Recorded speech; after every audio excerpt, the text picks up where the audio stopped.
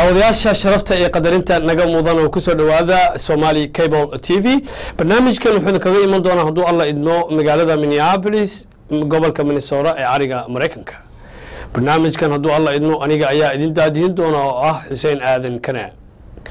maanta waxa barnaamijka noogu marti ah Maxamuud Abdi Xuseen oo ah madaxa hay'adda Multiple Care Council Service ahna gudoomiyaha jaaliyada reer Arlaadi ee North America Maxamuud isku soo dhaw barnaamijka waa maasanta Maxamuud waxa taa aqoonyahan siyaasi ah wax badan ka og arimaha geeska Afrika tan Mareykanka iyo gaar ahaan tii Soomaaliya iyo meeshaad ka timid ba ee gudoomiyaha halkan uga tahay ee Arlaadi guud ahaan Soomaaliya Maxamuud maxaad nooga warami kartaa dhawaan waadiga ka yimid ba Soomaaliya xaaladda hadda ay ku jirto waa xaalad kala guur ah maamul goboleedyada qaarkood doorasho la galayaa maamulada qaarkood sida Koonfur Galbeed iyo maamulka Puntland Jubbaland waa sana doorasho la gali doona marka dhanka kale marka fiiriso dowladda federaalka dhexe ayadana dadaal badan bay wadaa sidii maamul goboleedyadaas maaragtay loo caawin lahaa doorashooyinka soo socdo isbedel badanna waa jira xagga maamulada qaarkood laakiin khilaaf baa ka dhaxeeya maamulada iyo dowladda laakiin khilaafkoodu inta badanna banaan ku yaala laakiin qodobo isku khilaafsan yihiin oo weyn oo la sheegi karaana meesha ma jiraan taan wala socota Soomaaliya si fiican way jiraan khilaafyo badan waxaad arkaysaa dhinac marka fiirisid awoodii dowladda inay ay ku takrifalayaan maamul goboleedyada sababtaan u leeyahay waxay tahay shirar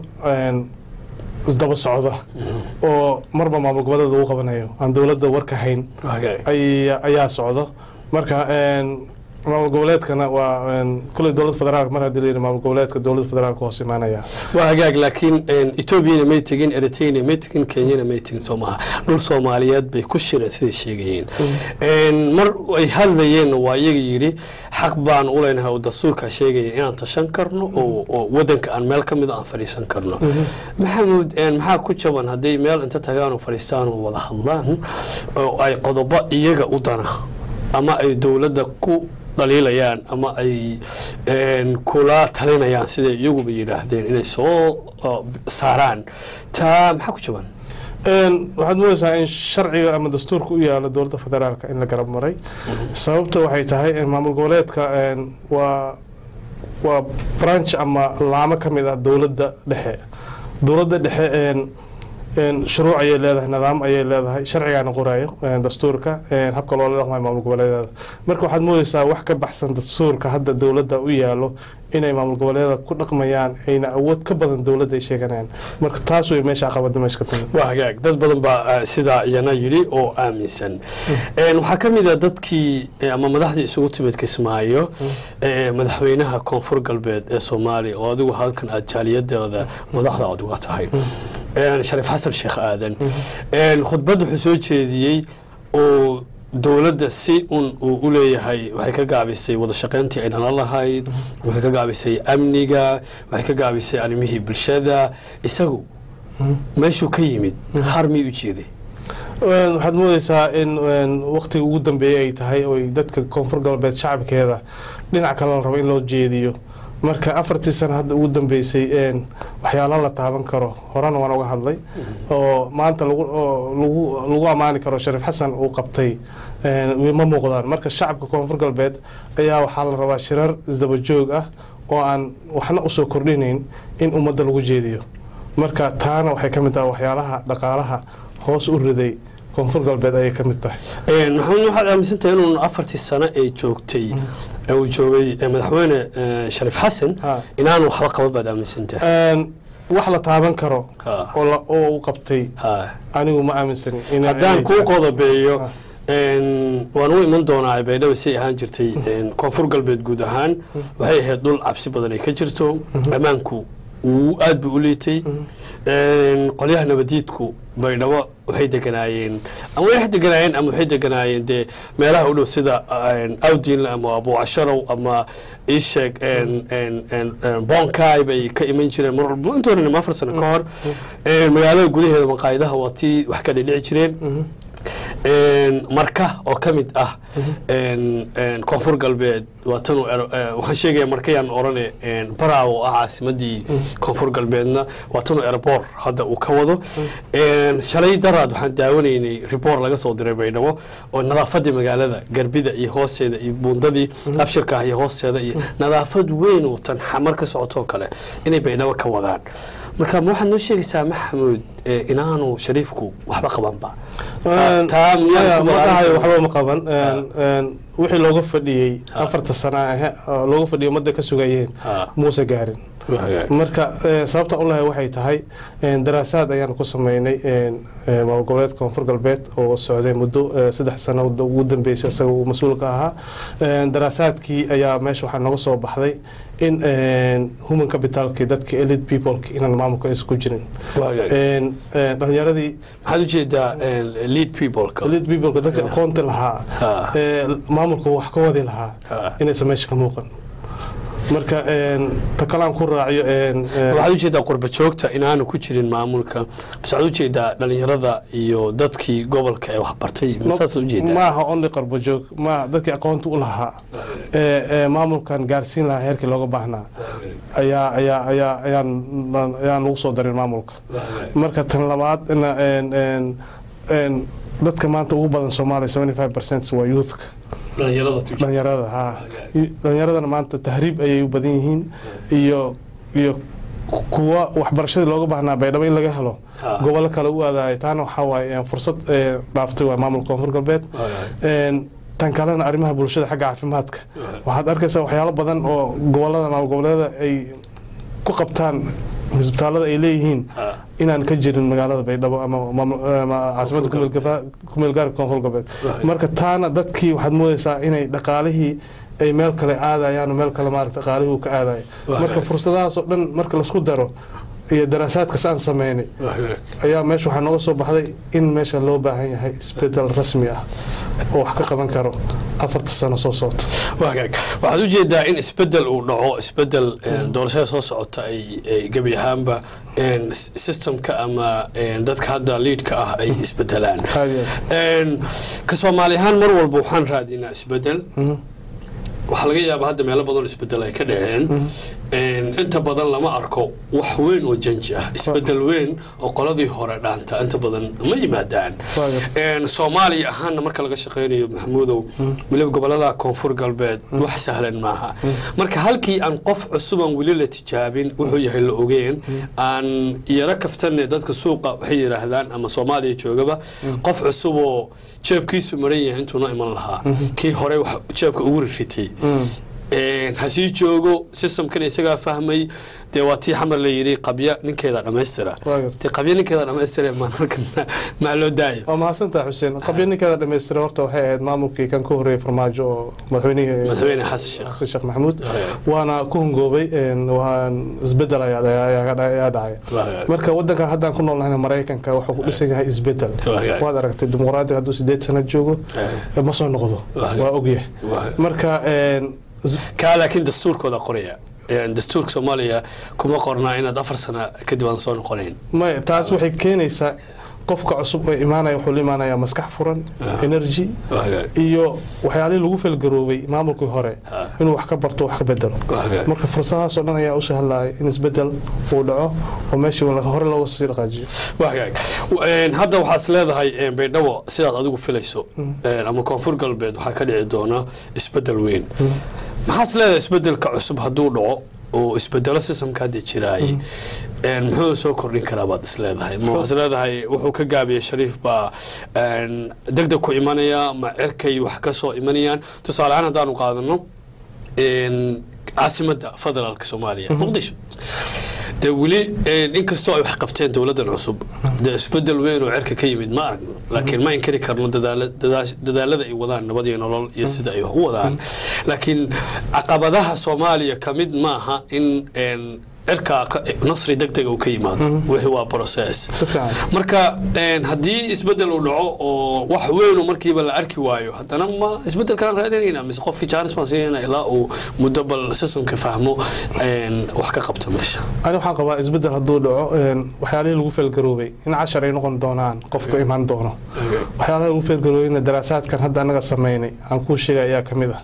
marka fursadahaasi ayaa horyaalo qofka cusub oo imaan doono waana ogyahay in waxyaalaha lagu feelgaroobay ee hadduu halka qabana saddex wax ka qabanayo marka shacabka koonfur galbeed markaa fiiriso oo research ku samayso intooda badan marka waxay u baahan yihiin isbedel bay u baahan yihiin marka isbedelkaas ayaa ay marka hadda ku soo qaado wadanka hadda aan ku noolnahay intaas oo state ayaa dadku ku dhaqan koonfur galbeed fikiraan aaminsan in isbedel uu ka dhaco Soomaaliya koonfur galbeed waxaad u jeedaa dhalinyarada lagama faa'iideysta ku jirta su'aashaadii waadiga yiri meel kale waxbarasho u doontaan deedna ma soo noqdaan baydhaba ra'iisul wasaare khayre wuxuu mar ka furay ama oo isaga fankeeda bixiyay jaamacad loo bixiyay khayre and I think jaamacado kale ku yaalaan baydhabo maxay uga baahan yihiin inay jaamacado kale aadaan dhalinyarada koonfur galbeed gaar ahaan baydhabo haddii meel kale aadaanna may soo noqdaan oo iyagu si volunteer uga shaqaystaan magaaladoodii oo horumariyaan kaabayaasha dhaqaalaha ama bulshada ama waxbarashada may ku daraan meesha horta waxa waaye horta halkan waxaan rabaa inaan uga mahad celiyo xildhibaan Idris Cabdi Takhtar oo ahaa jaamacado badan baydhabo ka soo furay ugu dambeysay jaamacadii Khayre ay ardayda fursad u heleen inay waxbarasho la'aan inay maartay wax ku dhigtaan marka dhalinyaradan baydhabo jaamacadahan ay ku dhacday ama graduate school ka master degree waxa loo yaqaan u aado meel kale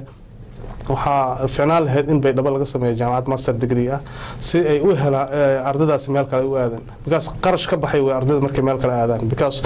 let's say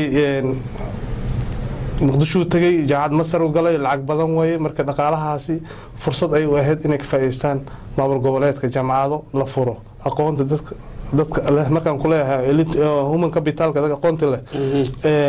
taas ay fursad u siinaysaa inay ka furaan jaamacado higher degree ah si ardaydaas uga soo baxdo isla markaana maamulka looga qayb galiyo marka waxay noqonayaan in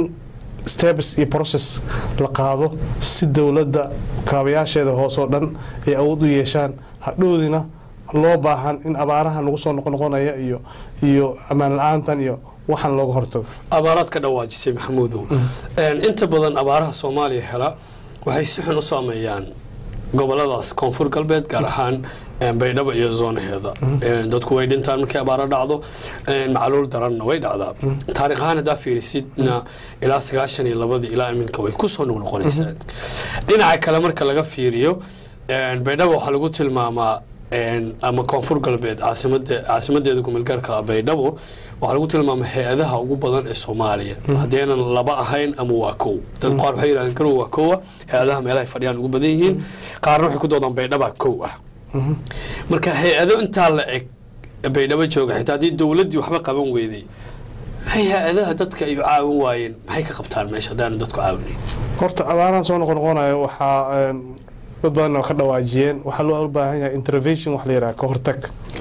abaar annaga roobku markuu da'o waan iska barwaaqaysanaa maartay nimcada iska qaadana laakiin inay abaar imaanayso looma talagalo marka dhanka kale hay'adahan ma la xisaabtamo meesha accountability ma jirto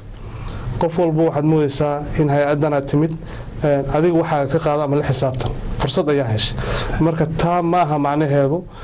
maartay in dadku lagu badbaadinayo oo maartay dadka abaaraha ka soo qaxay marka waa laga shaqeystaa lagu ma shaqeeyo waa laga shaqeystaa not only by dhaba kaliya hatta caasimada xamar muqdisho ka jirta in dad maartay xireen ay ku jiraan hay'adaha laga shaqeysto marka hadii la helo dad ka damqanay dadkaasi dareenkooda leh hay'adahaasi waxay maartay ka caawin karaan la ka caawiyo dadkan skills ay leeyihiin xirfad ay leeyihiin dadkan ma aha dad oo knowledge aan leeyihiin marka fursadahaas looga faa'iideysto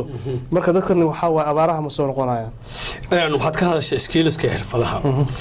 maraan gobolada Soomaaliya maray waxaan soo arkay dadka koonfur galbeed ama reer Baydhabo inay magaalo kasta oo Soomaaliya tuulo kasta oo Soomaaliya ilaa waxaan socday meelo badan oo tuulooyin aan dad badan joogin bay waxay ka yihiin dadka ganacsiga ugu fiican haysta ama ganacsiga xarakeeya haddii aad fiiriso magaalooyinka waaweyn Boosaaso Gaalkacyo Garowe Burco Laascaanood Buuhoodle Hargeysa Booramo hadda aad ka timid kulli waad soo aragtay koonfurta iska badaaba bakaaraha meelo badan oo soo buula barde buqda qablo magaalo yar ah haddii aad aragtay dhulkaas oo dhan dadka ganacsiga dhaqaajiya ama waxaan la yiraahdo Wall Street oo kale dadka magaalooyinkaas shiday waa dadka ka yimid soonahaas gaar ahaan Baydhabo xirfadaasi Baydhabo ma haysato dadkaasi maxay ku dhacday in aan laga faa'iideysan oo loo furin suuqyo oo maaragtay ganacsi weyn ama meesha uu ka qarxo ama uu ka sameysmo xirfadaasi maxay meel kale u aaday maxay halkan uga faa'iideysan weyn aga dhaxgalo intaan su'aasha aan soo noqdo maraan Boorama aan tagay jaamacadda Maxamuud waxaan kula kulmay arday gaaraysa ilaa 100 Southwest koonfur galbeed ka yimid marka isku jira undergrad iyo graduate school labadaba marka dhaqaale ku bixiya marka taasi waa fursad anaga dhaaftay hadaan helin jaamacad hatta branch hadii laga helo Maxamuud University Baydhabo laga helo waa fursad bay u noqon lahayd dhaqaalahaasi ma bixin dadkii xagga caadi lahaa halka joogi lahaa marka tan aan soo noqdo su'aashaada arinta ganacsiga waxa way dadkan waxa basic dhaqaalaha hoos laga bilaabo ay xirfad aad u leeyihiin dadka marka which is dadka kale aan u arkayn in wax lagu soo saareen marka taas ayaa caawinaysa skillska ay u leeyihiin aqoonta ganacsiga in heer lagu gaaro taas ayay weligoodba ay maaragtay generation to generation ay ahayd marka dadkaas haddii loo furo hay'ad ganacsi ama moolo loo furo ama fursad la siiyo dadka aqoonta leh ganacsi ku takhasusay waxay heli lahaayeen jaanis badan ay wadanka ay maaragtay ku soo noqdaan ganacsigooda ku sameeyaan canshuurna ku bixiyeen shaqo abuur badan sameeyeen canshuurtaasna waxay caawin lahayd wadooyinka maanta burbursan oo ku yaal magaalada Baydhabo iyo wadada dheer isku xirta Xamar Baydhabo labadu waa caawin lahayd marka taas ayaan maartay fursadaas laga faa'iideystay aan ku soo noqono dhinaca siyaasadda iyo Sharif Xasan Sheekh Aadan marka aad fiiriso sida ay u sameeysan yihiin maamul goboleedyada kale ee wadanka waxay leeyihiin madaxweyne ku xigeen iyo gudoomiye baarlamaan marka loo yimaado Southwest kaliya waa madaxweyne iyo gudoomiye baarlamaan dadku markay sheekaysanayaan waxay yiraahdaan waa meesha kaliya aan madaxweyne ku xigeen lahayn arrintaas maxay ku suurowday saas maxay ku dhacday waa su'aal fiican arrintaas horta dastuurka uu qoraya madaxweyne ku xigeenka in la soo magacaabo muddo gaaban oo 60 bari gudahood ah dastuurka ku qoranta marka hore madaxweynaha u yimaado markuu yimaado 60 bari gudahood waxyaalaha dastuurka la dhinac maray ka mid tahay madaxda hadda joogto maamul goboleedka koonfur galbeed marka dastuurkii adiga qoratay hadaan ansaxaynin marka maamulkaagi marka soo ku soconaya tan labaadna de kulay madaxweynaha markasto waa la socotaa wadankan haduu madaxweynaha xanuunsado madaxweyne ku xigeenka ilaa termiga kale uu ka dhamaanayo si haynay marka meeshii lugma talgaleen moodaysa madaxweynaha inuu xanuunsanayo ama si noqonayo marka way ka mid tahay waxyaalaha waxad gubday ka mid tahay marka dastuurka qoratay hadaa ku xad gudubtay marka sharciga ku qaban doono waxa ku qoraya Maxamuud Cabdi Xuseen oo sidaad la socoto meelo badan oo kamid ah siyaasadda federaalka Soomaaliya waxa dhawaan ka bilaaban doona doorashooyin ayna kamid tahay Southwest Soomaaliya Baydhabo oo doodeena qaybta ugu badan caawa ku soo qaadan taladaada iyo fikradaada ku aadan doorashadaasi kolay shacabka dooranaya ma jiraan baarlamaanku baa dooran doona laakiin taladaad u sheegayso dadka iska leh maanta gacantooda ay isbedelka uu ku jiro ama codka ay leeyihiin ama guud ahaanba dadka Southwest Soomaaliya gaar ahaan reer Baydhabo taladaad u sheegayso Maxamuud maxay tahay horta marka hore constitutionka koonfur galbeed ayaa qoray qodobkiisa mid kamid ah in guddi doorasho la sameeyo muddo 60 bari ka hor ah guddigaasna uu ka madax banaanaado dawladda hadda jirto dadka qaar ayaa iyo waraysiga qaar meelaha qaar media waxaan ka maqlayaa in guddigu ka soo bixi doono baarlamaanka marka ilmo qurux badno maamul hadda jira oo baarlamaan ah in guddi doorasho laga dhex sameeyo taasi waa dhinac bay u xaglinaysaa marka madaxda hadda tartamayso iyo madaxweynaha hadda jiraba cadaalad ahaan waxa u fiican inay ku heshiiyaan guddi ka madax bannaan maamulka hadda jiro si guddigaasi guddoomiyahooda doorashada uu mas-uuliyadda u qaado natiijada ka soo baxda doorashada marka taas waa xagga cadaaladda si ay u dhacdo doorasho xalaal ah marka dhanka kale shacabka koonfur galbeedna maanta dhegtooda waxay raadinayaan inuu isbeddel dhaco marka taana ayadana muhiimadeeda ay leedahay in shacabka la dhageysto meeshaasna ka soo baxo leadership oo dadkiisa dhageysta taladoodana qaata marka aniga dadka intaas kula talin lahaa dadka Soomaaliya kala weyn maxaad kula talinaysaa Soomaaliya maanta waxay u baahan tahay hogaamiyaal badbaadiya dawladda maanta jirta federaalka ah waa dawlad ku timid doorasho annaga ma keenin oo 4.5 kuma imaanin baarlamaan rasmi ayaa doortay marka fursad la siiyo dawladda nabad nolol 2 sano ayaa u hartay marka fursadaasna ayada si ay uga tagto wax la yiraahdo impact wax la yiraahdo si ay uga tagto raadreeb lagu xusuusto ay inay dadku uga faa'iideystaan raadreebkaas qaladaadkeedana waxaan uga barano si dawladda kale aan wala xisaabtano marka waxaan dadku kula talin lahaa inay waqti siiyaan fursadaheedana laga faa'iideysto وهاجاك عادي عاد بعد ما قصنتها محمود عبد حسين قدوميها هيئة multiple care council service أهنا قدوميها جالية الرياضي نورث أمريكا هل كاسيان كسو كوبينا برنامج كيني مانتا انت عنكو كل مدونا برنامج كرو كلا وحنك قتلينا سيدا إيو سلامة Thank you.